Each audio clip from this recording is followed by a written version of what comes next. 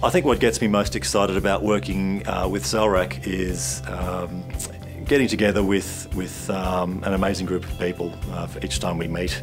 I usually come away learning so much from just the brains in the room. With CELRAC, we're able to meaningfully collate and rank the R&D priorities across a range of production systems and environments in our footprint.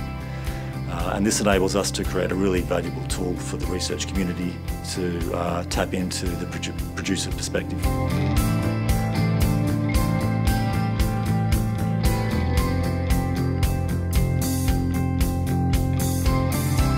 I'm from a little place called Mudgegonga, about 50 k's south of Albury. We farm Angus cattle. We've got a self-replacing herd, and our focus is producing feeder steers that are high marbling. Some of the challenges and investment priorities in our region are based around things like metabolic disease, which is overly represented in mortalities for producers in our area. And that applies to both sheep and cattle. And in mixed farming systems, there's a tremendous opportunity to see more sheep in the landscape, and that involves sheep grazing cereals, which is another area for metabolic disease.